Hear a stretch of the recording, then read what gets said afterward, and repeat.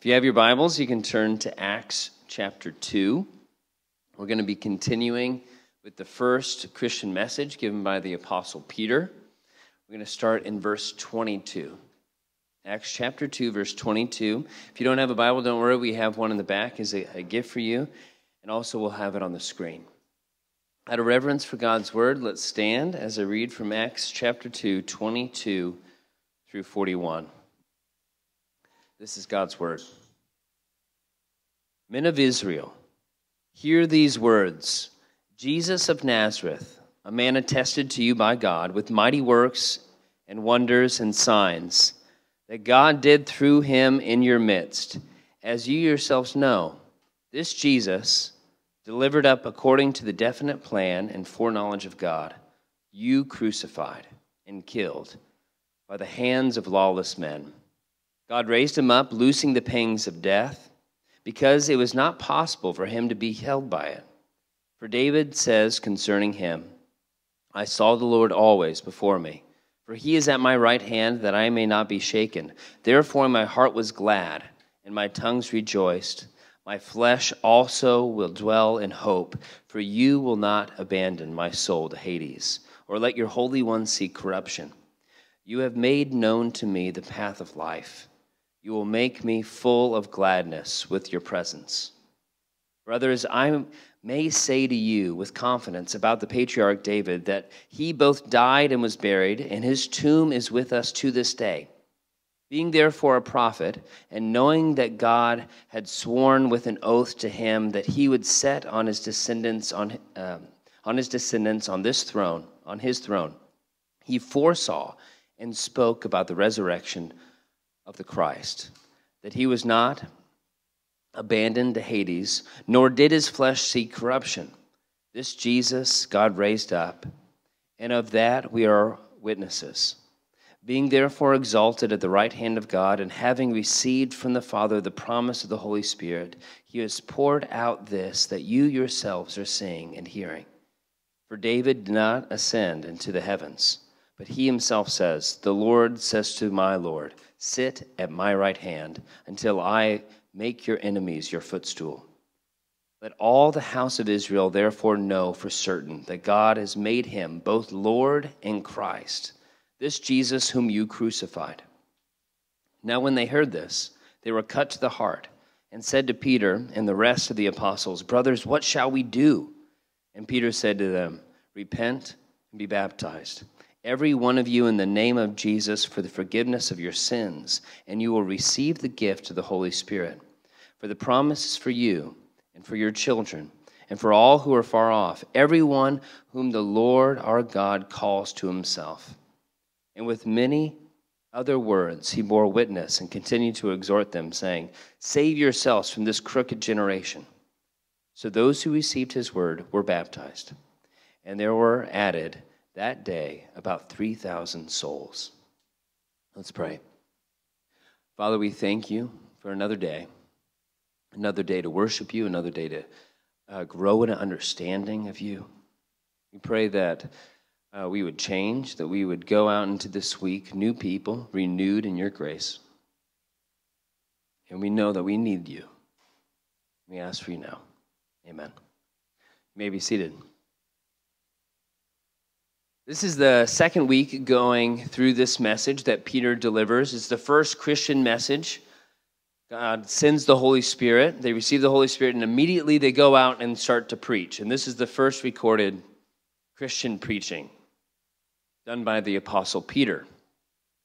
And one of the things that people will point out that study biblical interpretation as they teach people how to interpret the Bible is if you want to grow an understanding of a passage, it's good to put yourself in different vantage points with the different characters that are involved in the story. So, for example, if you're reading the Christmas story about the Virgin Mary, you can grow an understanding of that story if you just place yourself for a second in the shoes of Mary. And you think of, what was she thinking? Oh, she must have been scared, must have been alarmed, must have been like, how are people going to react? All of these things. Or you put yourself in the shoes of the angel. You know, the angel has probably witnessed what God has done for hundreds and hundreds of years, and now it's getting to this point, the excitement of delivering that message to Mary. Or if you put yourself in the shoes of Joseph, her fiance, and at first disbelieving, there's just no way that what you're saying is true. And then God giving you a dream, and you knowing it's true, and then the weight of how am I going to raise the Messiah? How is that going to work? So if you just put yourself in the different characters' shoes, you'll grow in an understanding of what's going on. And that's what we're going to do this morning. We're going to put ourselves in the shoes of the two main characters in this story. The first being the Apostle Peter, the one delivering the message, and the second being the crowd, those who are receiving the message. They're hearing and they're contemplating what he's saying. And the reason why I want to focus on those two vantage points is every Sunday, we basically want to hit those two vantage points. I know there are many of us that have been Christians, and you've been Christians for a while, and one of the main driving things that the Spirit produces in you is you want other people to hear the message.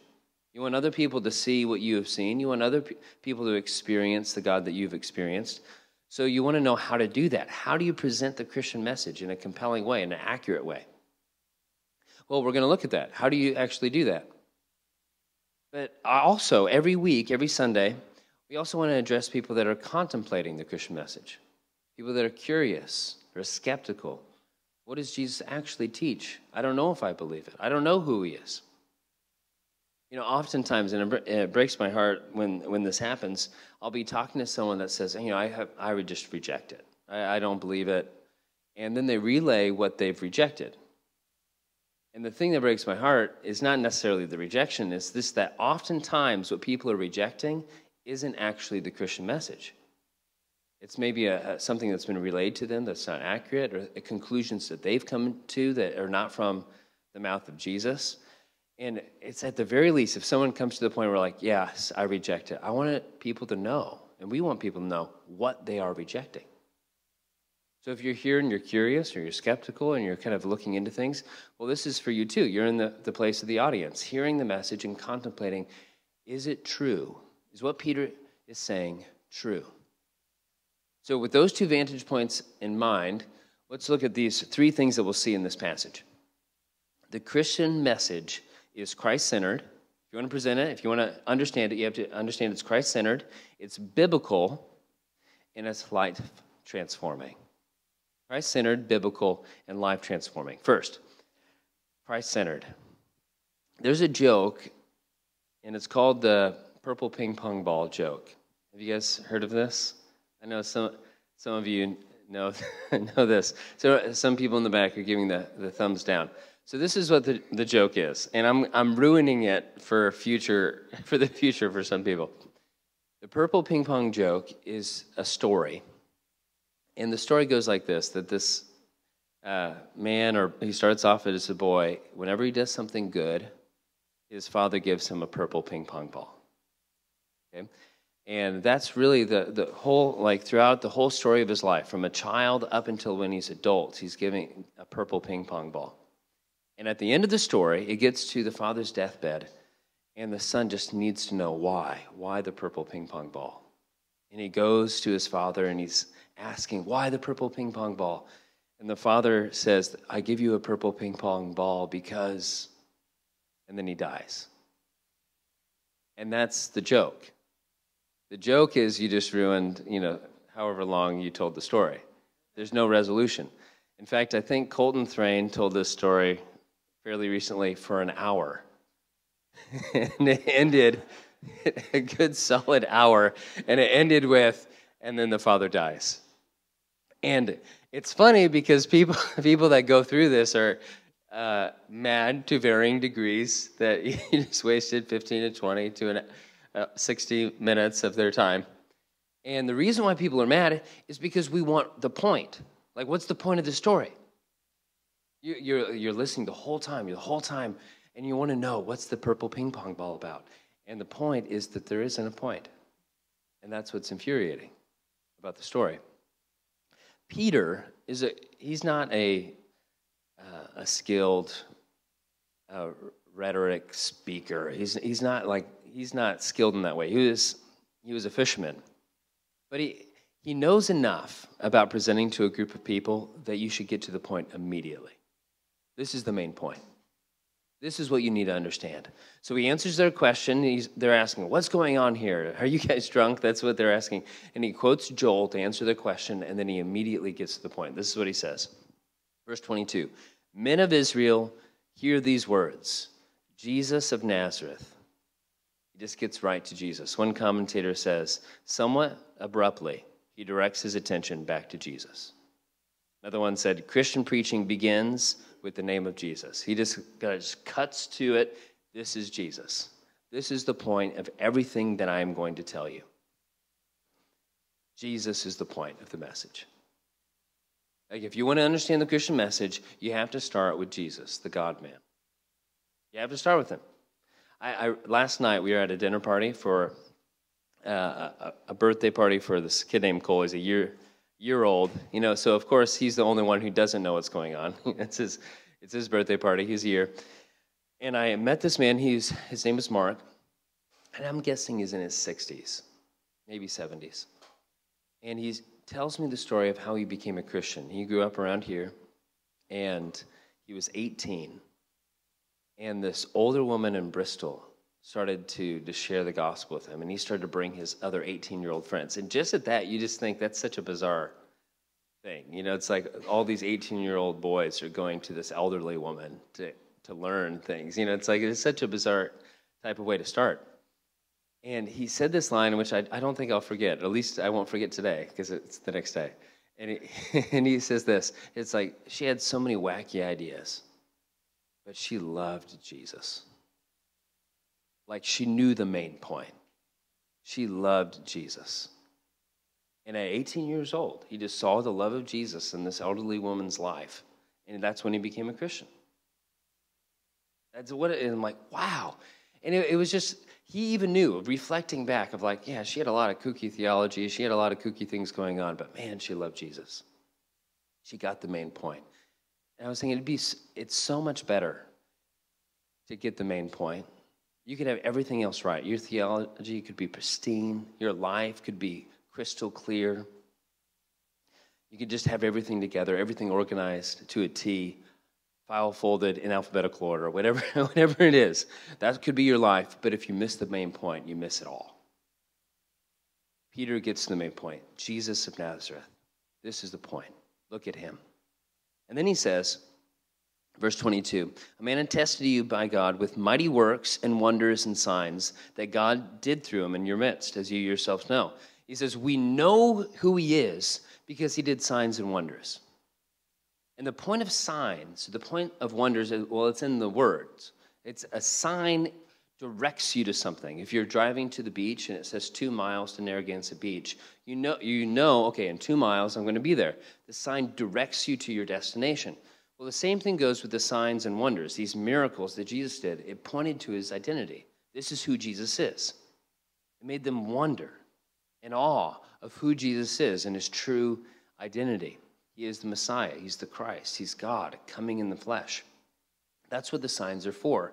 Now, something I learned this last week that I didn't know previously until studying this is that we have a lot of early Jewish writings about Jesus. And when I say early Jewish writings, I don't mean like what we find in the New Testament. I mean about Jesus from a skeptical point of view.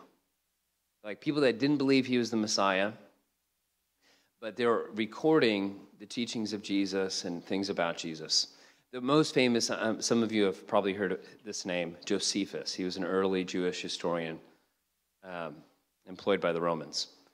And these writings about Jesus, what's fascinating about them is nobody discounts the miracles. Nobody says these miracles didn't happen. People say they happened, but they didn't happen. They all assume them to be true. They say this happened. They just give a different source. It's like it was by witchcraft, or it was by magic, or it was by whatever it is. They all like, these miracles happened. He wasn't the Messiah. He certainly wasn't God, but these miracles happened. And Peter's saying the same thing. They happened, but he has a different source.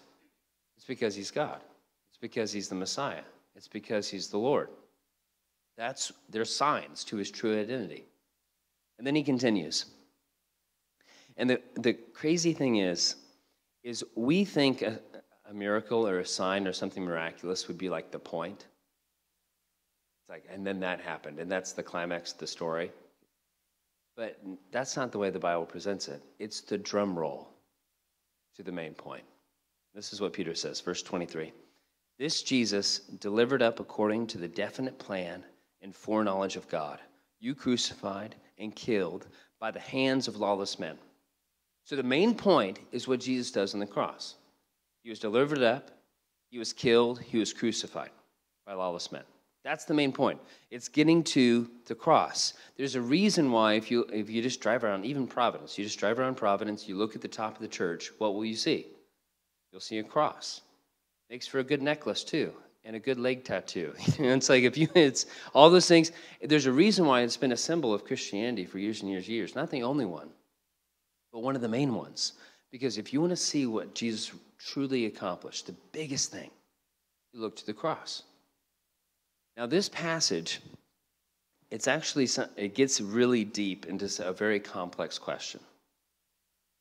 Not just of the cross, but even just how God works in the world. Because this is what it says, the definite plan and foreknowledge of God.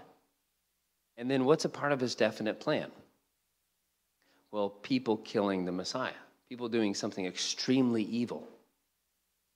And it gets to the point of, how does that work? How does God make a plan and then have his plan accomplished through evil means? Like people doing something that is truly atrocious and something that is truly evil. This is one of the passages that brings up the question of how is God in control, yet we're still free to make decisions? Or another way of putting that is, if God's in control of everything, how does he hold us responsible? If this is part of his plan, how does he say by lawless men, by evil men? Like he's obviously holding them responsible, but it's a part of God's plan. Now, this question is sometimes answered by Christians where it's God's plan because he just knew it would happen beforehand. And it says it right here, it's foreknowledge. But we know that cannot explain the whole picture. And the reason is these two words used by Peter, definite and plan. Acts 11:29 uses the same word in reference to the disciples. So the disciples determined, same Greek word for definite translated here, everyone according to his ability to send relief to the brothers living in Judea. So there's a plague coming, not a plague, there's a famine coming, and they knew this was going to happen, so they stored up money, planning for the future. They determined that's what they were going to do. Beforehand, they made a plan. They determined in their minds. And then it says the word plan. Acts 5:8 uses this word in reference to humans. It says, so in the present case, I tell you, keep away from these men and let them alone, for if this plan or this undertaking is of man, it will fail. Again, it's used in reference to the way men make plans. People make plans. We determine things. We determine, you know what, I'm out of milk. I'm going to go and get some milk after church or whatever. We make plans like that. We determine things like that. And it's not because we foreknow something. I just foreknow I'm going to get milk. No, it's predetermined. We're like, I'm making it, and it's going to happen because I've made the decision to do it. And this just kind of pushes into like the mystery of like, how does that work? How does God predetermine to accomplish his purposes, even in the midst of evil, even using evil? Now, there are three ways people can address this question. One, bad, and two, life-giving. The bad way is that people will say this, well, if God's all-powerful, then I'm not held responsible. If God's in control, if he has a determined plan, then how can he judge me? And the Bible addresses this question head on. It's like we know it's going to come up. Paul knows it's going to come up. He addresses in Romans 3, Romans 9. He knows it's going to come up. And he says, who are you, O man? Meaning, you don't know. You're boxing out of your weight class here. Because you know that you are guilty. Like whenever we throw that back at God of like, well, if you're in control, then how can I be guilty? The response is, well, don't you know? Like, have you ever experienced guilt or shame before? And everyone has a sense of guilt. I got coffee with a guy, he's a barista in town this Friday. And I asked him, have you ever done something you know it was bad at the moment and you did it and you felt guilt and you felt shame? And he's like, yeah, everyone does. And it's obvious. Everyone has experienced that. Everyone has a sense of guilt. And this guy's not a Christian, not even a little bit. And you just go around asking that question, no one will be like, yeah, I've heard other people experience it. No, everyone has experienced that. So we can't throw it back at God and say, well, I'm not guilty. We know we are. It is a mystery for sure, but we know that can't be the answer. So what's the life-giving answers? The first one is this. There is nothing, absolutely nothing, so evil that God cannot use for good. There is nothing, absolutely nothing, so evil that God cannot use for good. Think of this. That by his planned, determined foreknowledge, he chose for people to murder his son. The most evil event in history. The worst thing that has ever happened, humanity killing God. That's pretty evil. He used it for good. And in fact, if you were there at that moment, and you're one of the soldiers, one of the people weeping, or one of the Jewish leaders jeering at him and cursing him, you would be witnessing one of the most evil acts. But at the same time, you'd be witnessing one of the most gracious and good and life-giving acts in history.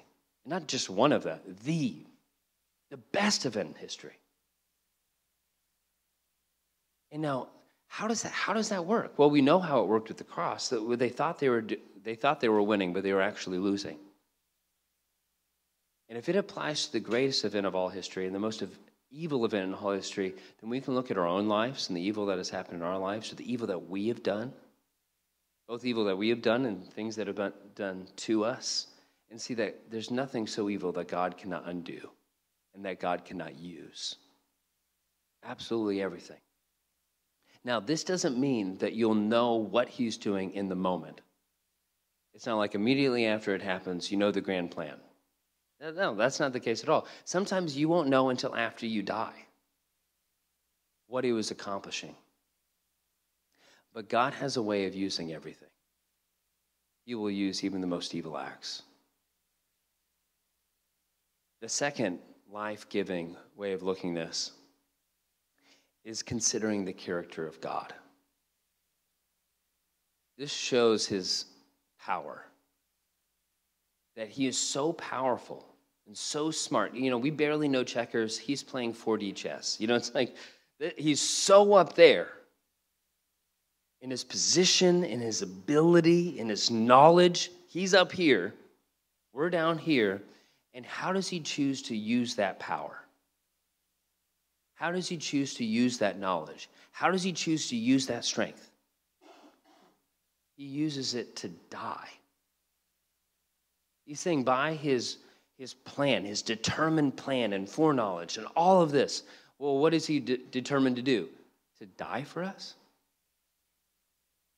See, when we have position, when we have power, when we have resources, when we have time, all these things that we have in a way more feeble way, that's not how we tend to use that. That's not how we tend to use it. We use it in a different way. But thankfully, God is not like us. He uses his power to die. He uses his power to become a man. The person who spoke Jupiter into existence decided to become a babe and have his mother take care of him. That's how a sovereign God uses his sovereignty. And if those two things, there's no evil too evil that God cannot use, and the God who is that powerful and that intelligent, that can use even the worst of things while not getting his own hands dirty, uses his power to die for you, if those two things, if you just walk away and those two things just go a little bit deeper in your soul, your life will be changed. You'll think of power differently.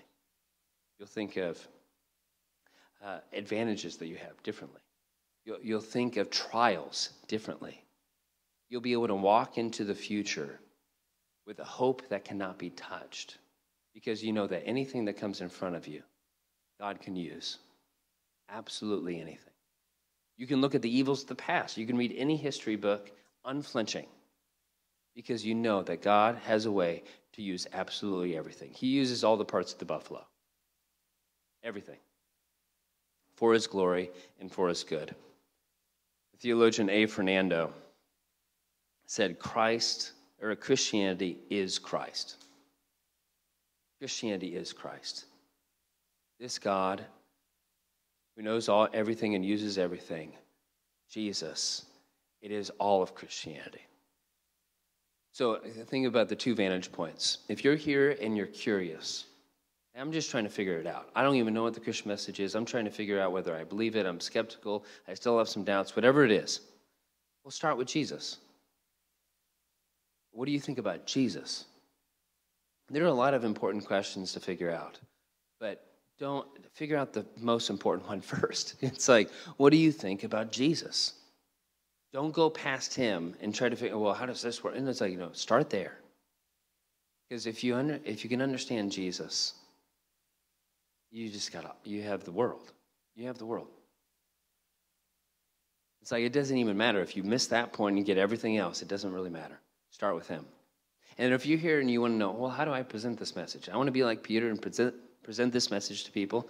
Well, present Jesus. It's like, it's so easy. There's so many things you can debate about, so many things you can discuss, so many things that you can wrestle over and argue over.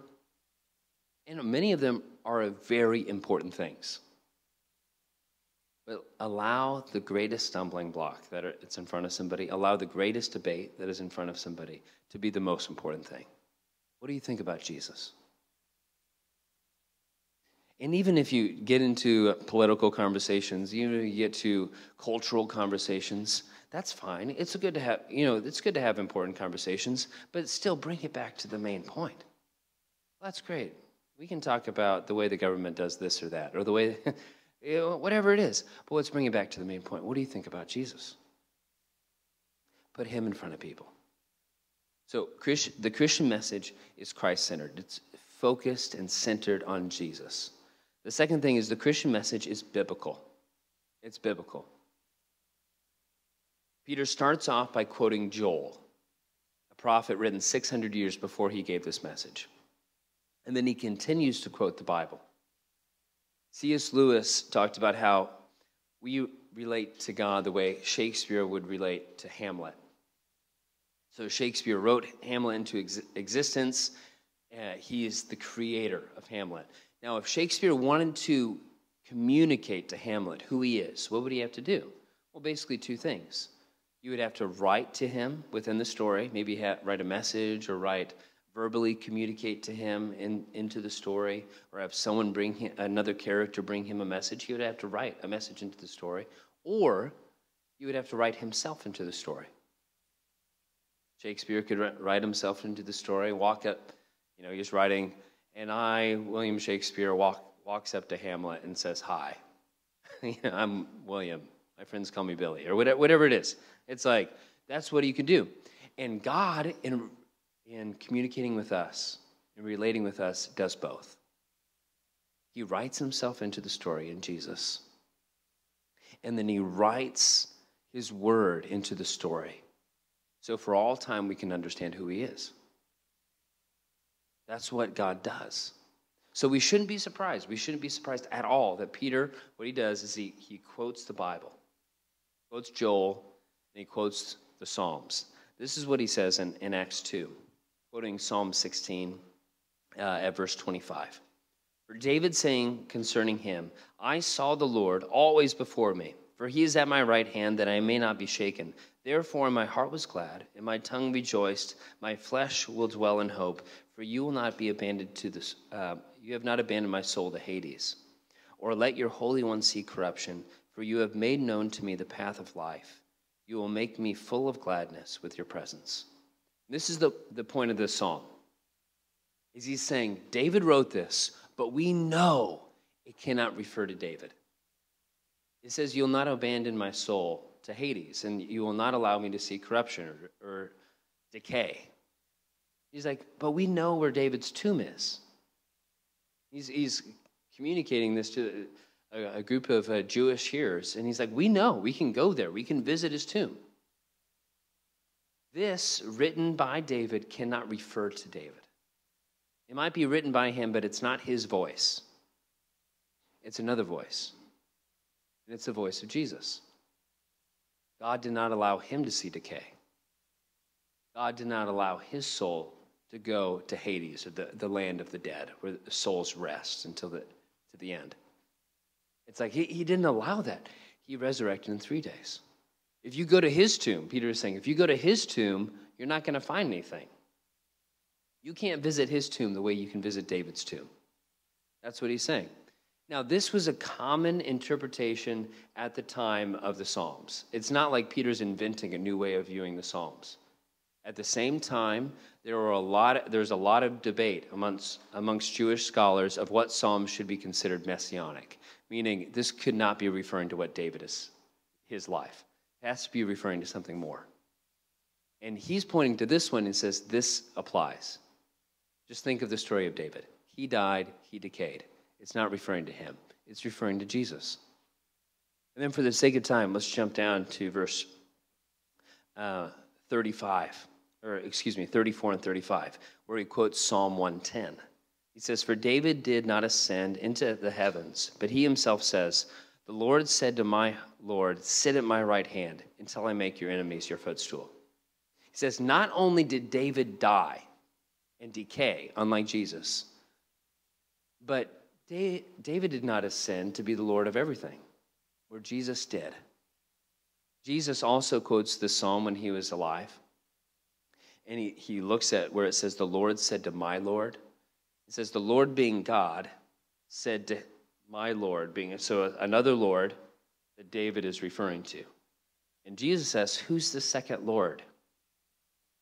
And he stumped him with that question.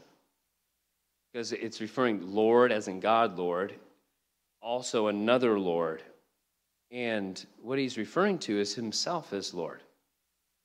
You know, the mystery of the Trinity, how God is one God in three persons, the Father, Son, and Holy Spirit. And what Peter is saying is like this passage, again, it cannot refer to David. He's not the Lord at the same realm as Lord as in God, Yahweh. And he's not ruling over everything. He's not making the world his footstool. This can only apply to Christ. It can only apply to Jesus. And he lays it out in front of him. See here, see where David writes this? This is what he's saying. And before that, see what Joel is saying? That's what's going on right now. So if you're here and you're kind of questioning things, or you're trying to figure it out, you're trying to figure out, okay, what do I believe? What do I believe about Christianity? What do I believe about Jesus? Well, start with his word. Start with his word. See what he says. There's some people that will say it's the Father, Son, and Holy Spirit, not Father, Son, and Holy Bible. That's what some people will say. And I get what they're saying. They're trying to distinguish of like, this is not God. But where do you learn about God? It's like if you want to focus on the person of Jesus, where would you go to learn about him? Well, you'd go to his word. You'd go and you learn. You want to learn about the resurrection, there's a place where you go. You want to learn about Jesus' teaching, there's a place where you go. And God made it like that. He made it like that. So if you want to truly, genuinely, authentically investigate Jesus, you start with his word. You start with his word. Now, that begs the question, why would God make it like that? Why would God just give us a word to communicate who he is? And I'm not saying the only way, but one of the primary ways. He gives his word to communicate who he is. Well, there are two, and there are a lot of answers, but here are just two quick ones. One, it's not time-bound. And two, it's not culturally bound. Not time-bound, not culturally bound. You know, for example, Jesus could have came when there was video. and we could have video of Jesus. But he chose not to do that. Why? Has anyone here seen a picture of their parents when they were young, like in their teens or their 20s? Okay. Now, what do you think when you see that picture? It's when you're like, wow, they're a lot younger. That's one of the first things that stands out. And the second thing that often stands out is all the cultural stuff going on. Like, Dad, those are some sideburns, man. Like, what's going on there? And why are your pants flaring out at the bottom? You know, it's like, what's going on there? There's some just cultural things that's time-stamped that you should just see in the picture. I think my dad had a white suit or something like that. It's like some ridiculous color at his wedding. I'm like, Dad, what were you thinking when this happened? You know, it's like, but it's time-stamped. I know. Like, in this time, apparently that was a normal thing to do. It's time-stamped. Or if you just go and you watch 8 Western movies. Now, Westerns are obviously like a certain time period in American history that's depicting. And if you watch 8 of them over the last 8 decades, so one from this decade, one from the last decade, and you just go through, you will notice differences. Even though they're supposed to be showing the same time period, you will notice differences where you could probably guess. And I don't just mean the film quality. I mean just the way they're dressed, the way their hair is, the way they talk. You could probably say, oh, I bet that's from the 60s. I bet that's from the 80s. For some reason, there's techno music in a Western, whatever. That's from the 80s for sure. It's like you just kind of pinpoint it because a video is just more time-bound. It's also more culturally bound. If we had video of Jesus' teaching, there'd be people that would view it and be like, oh, that's not my culture, or I don't look anything like him. There's something glorious where if you have early paintings of Jesus when Christianity reached China 1,500 years ago, and what does he look like? He looks Asian. That's because they're reading what they have, and they're. It's like, that's not bad. That's actually, I think, a really good thing. You know, and even when you try to give the most accurate picture of who Jesus was, it's still the Chosen is great for what it is, but in 20 years, we're going to look back at it and be like, that's so 2020. Okay? That's just the way it is. It's time-bound. But the written word is less time-bound and less culturally bound. Because what happens when you read, what is going on when you read, is you imagining something. And you are stuck in the present. And you are stuck in your own culture.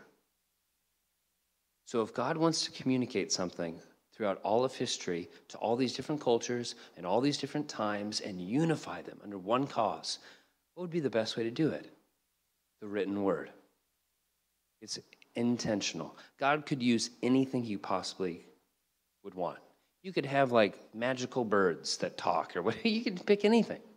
Magical chalk that writes a message whenever you have. It's like, you could do anything he wants. He's God. Why does he use a word? I think that's one of the reasons why. This is going to be a very vast movement across the entire world, across times. And he wants to connect to each one of them in a real way. So if you're here and you're investigating, start with the word. Start with John. That's a good place to start. Just read John. And if you're here and you want to present, you want to be like Peter, you want to present the message to other people, bring them to the word.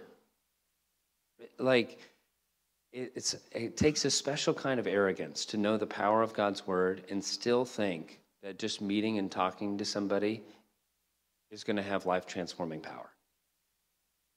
It's good to talk about the weather. I'm all about talking about the weather. I'm all about talking about the latest Marvel movie that I haven't seen. Okay? All about it. But at some point, the life-transforming word needs to be brought up. So, a dream of mine is someday in Providence, you can't go to a coffee shop without seeing somebody reading the Bible there. So you just walk in, you see 2 people reading the Bible.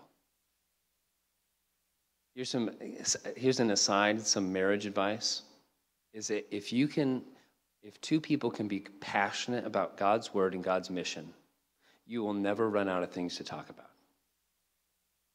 because those two things cannot be exhausted. They'll never be exhausted. Everything else can be exhausted. It's like those two things, you'll never exhaust them. You'll never run out of things to talk about. Lastly, shortly, the Christian message is life transforming. The Christian message is not one of those messages that you hear and then you immediately forget. It's not like you turn on NPR or you read a newspaper or you go and you check your feed, whatever feed you go to find out what's going on, and then you immediately go about your life unchanged. Oh, there's another war, and then you just keep on going. Your life's completely not changed. It's not like that message at all. It is a life-transforming message. And for the last few minutes, I want to go through a few of the ways that it's life-transforming that Peter presents. The first one is it's life-transforming because it brings conviction. What will this look like? It will look like conviction. This is what it says. Let all the house of Israel therefore know for certain that God has made him both Lord and Christ, like Jesus whom you crucified. Now they heard this and they were cut to the heart. They heard the message about Jesus and about how he died for people's sins, their sins and our sins. And they're cut to the heart and they immediately say, what should we do? You know, one thing that would immediately change your life is if you just changed a group of friends. You know, all of us are a friend group away from eating kale. Whatever. It's like you just get a different friend group, you start eating healthier. You get a different friend group, you're going to start liking different things. That's just a part of it. But that's not the kind of transformation he's talking about. That's outward working in. This type of conviction is inward working out. They're cut to the heart. They're just pierced. And they're like, I need to know what to do. Like, this applies to me. Not because of some external pressure, not because someone's going to text me and remind me to do whatever, not because of whatever it is. What will they think if I don't? No. It's from the inside working out. What should I do, Peter? True, genuine conviction. True, genuine, like, I need a Savior. So what does that lead to? The second one, repentance. And Peter said to them, repent and be baptized. He's like, this is what you need to do. Repent, be baptized. Repentance means to turn, a 180 turn. Or it's also, in the Greek, it means to change your mind. So the turn isn't like a literal, and all you have to do is, face north and turn south. Or whatever, that's not what it's like in the mind, you turn. A change of mind. Like, I am going in this direction, and it is wrong against God, against others, and against me. And I am going to repent, and I'm going to turn away from that. Turn to God in a way that is good for me, and is good for others, and is glorifying to God. Reunifies with God. Genuine repentance. And true repentance is not just it's the inward working out. It's not just a changing what you do. It's also a turning from why you do. You can do a lot of seemingly good things for horrible reasons. Repentance is turning from both. Not just the bad things we do, but the good things we do for bad reasons. God, I turn to you. I need forgiveness from you. I need to be changed by you. And then he says, repent. The third one is this, baptized. Repent and be baptized. Now, if you only had this verse, you might conclude that baptism is what saves you.